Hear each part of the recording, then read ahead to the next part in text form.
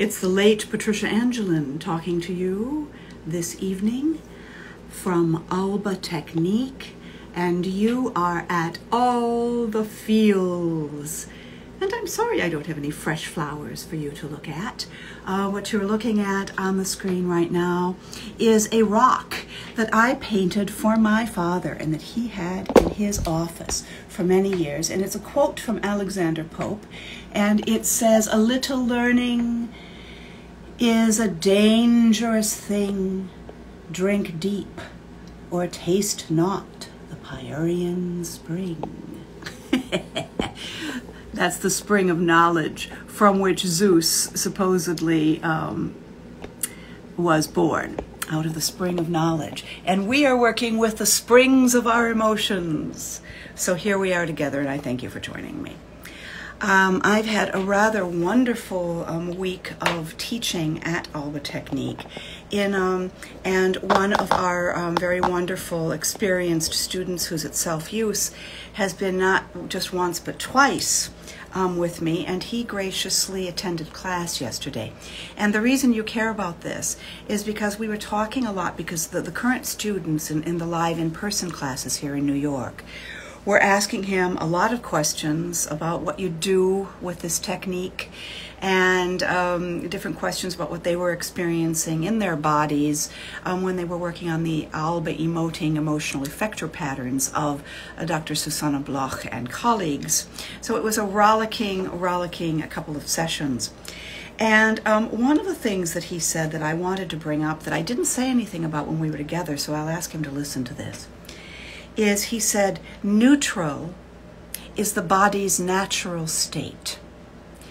And, you know, I have thought about this over many years, because neutral, the desire to experience non-emotion, and while not being in a meditative state, which is also different because it's a different level of mind, but while fully present, while in the room, experience what neutral emotion feels like. And I think that we have come, because of all of the people in my generation who went east and studied Hindu philosophy and the various Buddhist philosophies, and Zoroastrianism and dualist philosophies, they came to accept that we're not supposed to have emotion, because emotion is what causes our suffering, and to kind of get over it has got to be our goal. And with profound respect for this point of view and for the great good it has brought to the world and continues to bring to the world, I'm not sure that neurologically that's accurate. The jury is still out. But it seems to me that even though neutral and attaining neutral is what I came to this to get as an actor, I think after almost 30 years of working with Susanna Bloch on various continents, I have concluded that neutral is a wonderful baseline for us to know what it feels like kinetically in the body, and that it's very difficult to attain a knowledge in the body of what true neutral feels like for you or for me or for anybody. It really takes a lot of time. We have a tendency to jump to conclusions that if we understand something intellectually, such as the need to go to neutral, that we're actually doing it, which is, as any of you who've ever been to an acting class can attest, not true. So I think it's wonderful for a baseline, so that we can understand intellectually and emotionally, body knowledge, what each 6 universally natural emotional patternings in the body are, how they are distinct from each other, how entangled they are for each one of us as adults, so that sometimes we're actually angry when we think we have anxiety, or we are actually very anxious, or the reverse, or, fill in the blank. It can be anything because we're very complicated. But I don't think that neutral is the body's natural state. Pace to Mr. Stepney, who has given me permission to use his name, and another quote from him, which we're going to go to now. let the debate begin. The other quote is, fear doesn't want to be named. It wants to hide. And that struck me. I can't give you the context in which it was stated by Lawrence Stepney, but it's so true. Fear makes us want to hide. It makes us want to avoid. It makes us want to not do most of the time. And that's why it's so easy for it to, as I say, go stealth. It goes stealth.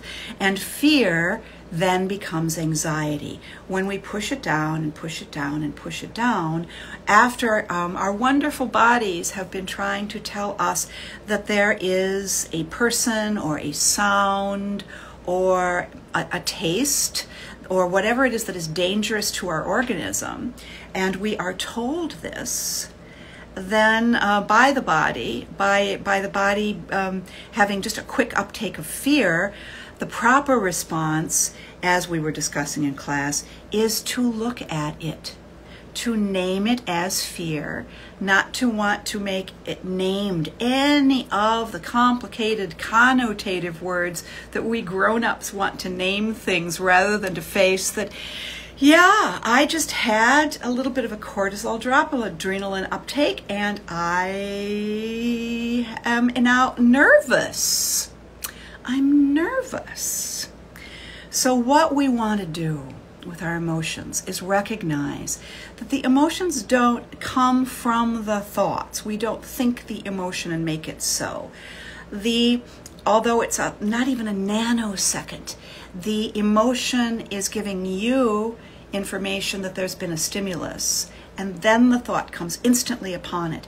And so you can know, I tell you this in all truth, if you have a thought about nervousness, or if your mind or heart races, or if you find that you can't keep your mind on one thing when you really need to concentrate, that is at its root, at its base, that's a fear response. And your best thing to do with all of your feels is to go, oh, deep breath in. Ooh, interesting. Breath not going any lower than in here. Or deep breath in and it goes down, but doesn't want to come all the way back out. I'm not getting rid of all that carbon dioxide on my out breath. What does this mean, mind? What does this mean, body? Well, it means you're nervous. It means you're anxious. It means you are about something in your environment to some degree afraid. And our fear is not a bad thing.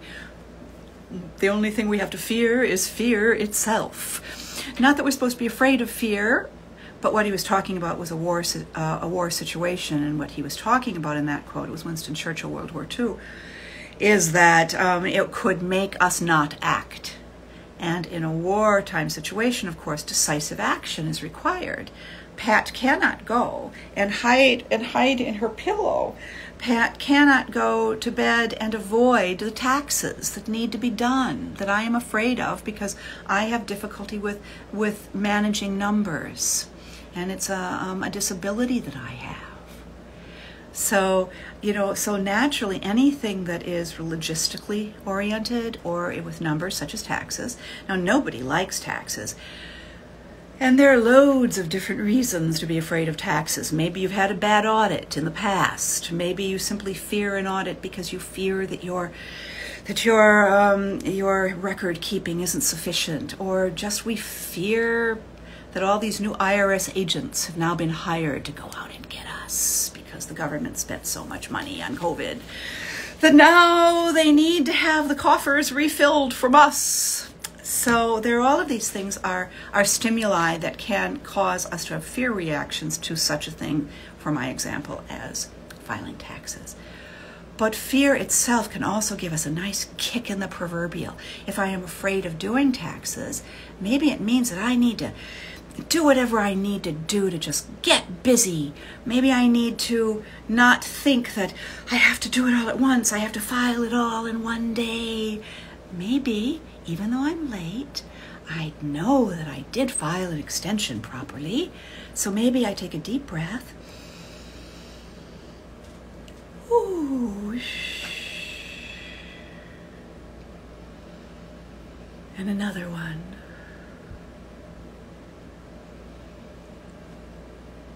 And a third one. Do you hear my voice going down for all its resonators?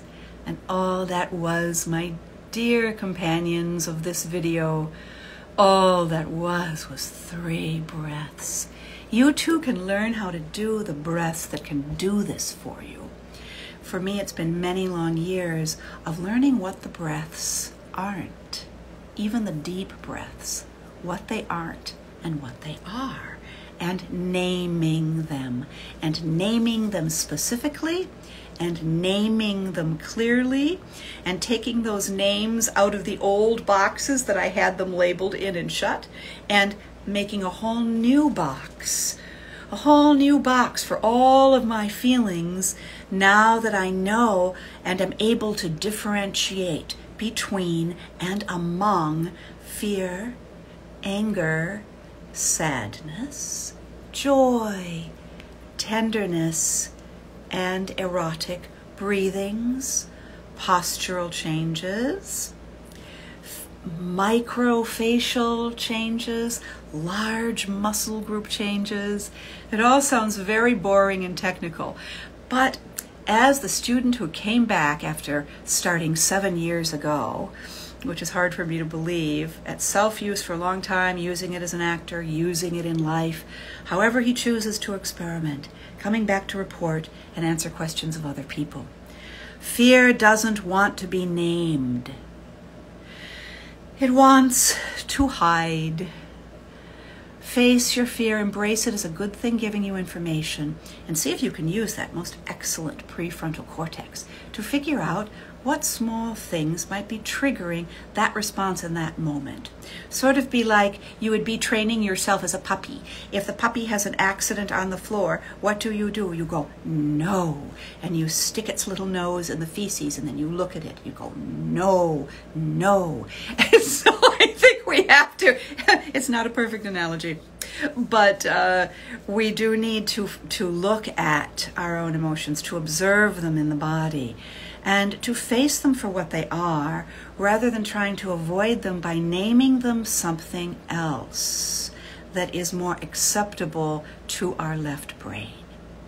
If you have any questions about this, I would be delighted to field them. You may email me at albatechnique@gmail.com.